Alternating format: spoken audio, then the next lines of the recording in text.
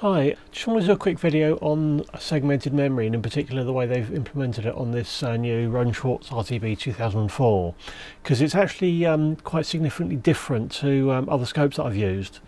Quick overview of why you want to use segmented memory. If you've got a situation like this where you've got like a relatively sort of dense amount of data with quite big gaps between it, these are sort of serial data packets, so if you want to see quite a few of these then you're going to run out of memory fairly quickly because most of your memory is being wasted by just acquiring these gaps that don't really do anything. So what segmented memory allows you to do is, instead of having a single trigger event and acquiring however much data you've got memory for, you can actually split the memory up into different segments and acquire data over multiple triggers. Now, before looking at this, I wanted to look at how it's done more conventionally on the Keysight. And I've only ever used this on Agilent and Keysight scopes before, so I don't know if this differs from other makes. Maybe people can add to the comments if they know. But typically, yeah, this is a scope working in normal mode with maybe zooming on a little section of it, so we're decoding a certain section of it. So if we actually want to acquire a number of these packets, we just turn segmented on. We can select the number of segments. On this one, it's limited to up to 50 segments. On some of the other ones, it's quite a lot more than that. And obviously, the more segments you have, the shorter the amount of memory you've got available for each segment. So if we just set that to say 20 segments and then turn segmented on, that's now made 21 acquisitions. And what we can now do is we can scroll through each of these manually to look at each individual trigger, and it will tell us a timestamp. It gives you a timestamp on each segment, because obviously these could be happening randomly.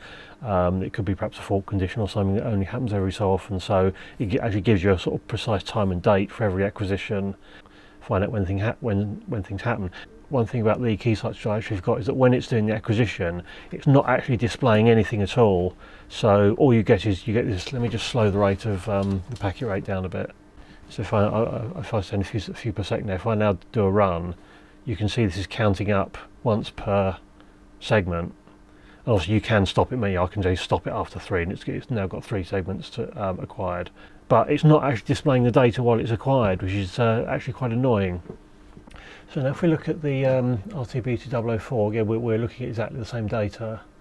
So we've got this sort of serial packet, we can zoom in on it. So we can zoom on it to see a certain amount of some detail.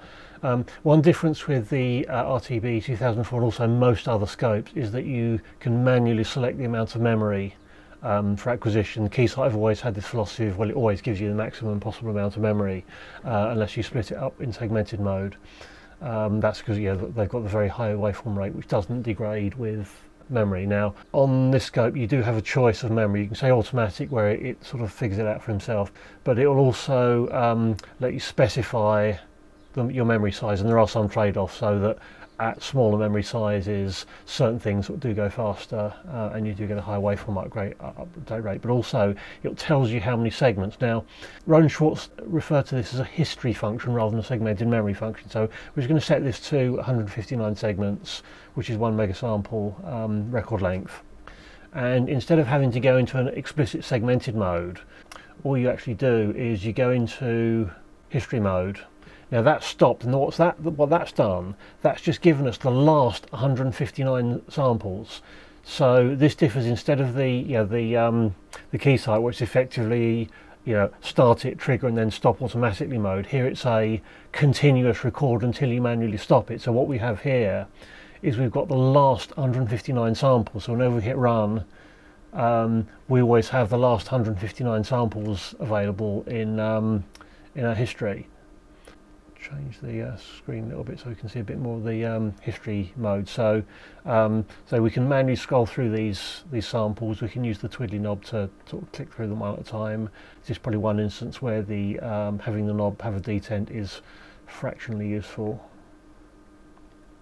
And we can also play this back either as a single or repeat. So if you set the repeat on, this is just looping back, showing that acquisition again for any type of repetitive signals. That can be quite handy. You can what you can't do is control the speed continuously. It seems to have there's 3 settings plus A. I'm not quite sure. I think A is perhaps, I don't know whether that auto scales or whether it's maybe representative of the original rate. I haven't really quite figured that one out. So you can actually just sit there and watch the data sort of playing back. You can also just say go to a specific segment. So if you want to go to say minus 25, it will just go to that specific segment. Obviously they're negative because these are relative to the last trigger that it saw before you stopped it. But I can see this does have advantages if you're you're doing a lot of measurements and you're waiting for a glitch. You can then wait for that glitch, then hit stop. Whereas on the Keysight way of doing it, it can be a bit hit or miss. You acquire X number of acquisitions and you don't know if that issue is going to occur in those acquisitions or not. So I think that's one improvement. The fact you've got this keep acquiring just until you manually stop it, and you've got that last set of data. Now, of course, one thing that this mode doesn't let you do is say you may want, for example, only let's say the first 20 acquisitions. So, for example, if you're looking at perhaps serial debug data that's being spat out during a boot up process, what you probably want is say the first 20, and you don't want that data to then get overwritten by maybe further debug data that's happening later on. Now, for a while I was thinking, well, hang on a minute, how do you do that? But I then remembered something which I didn't totally understand the purpose of at the time, which was the NX single mode. So what you can say is that when you hit the single button, instead of just doing one trigger, you can actually get it to trigger a specific number of times. So let's say, for example, we're interested in the first 20 acquisitions. If we now hit single, that's now taken 20 acquisitions and displaying it in the same way. So we've actually got the best of both worlds. We've got this carry on until you stop mode, but you've also got, I want to see the first however many triggers. So I think that's actually quite a nice enhancement. So the only thing I'd say, it would be nice if you could control the playback speed, but because the Keysight doesn't even have the manual playback, the only option you've got is to manually go through it.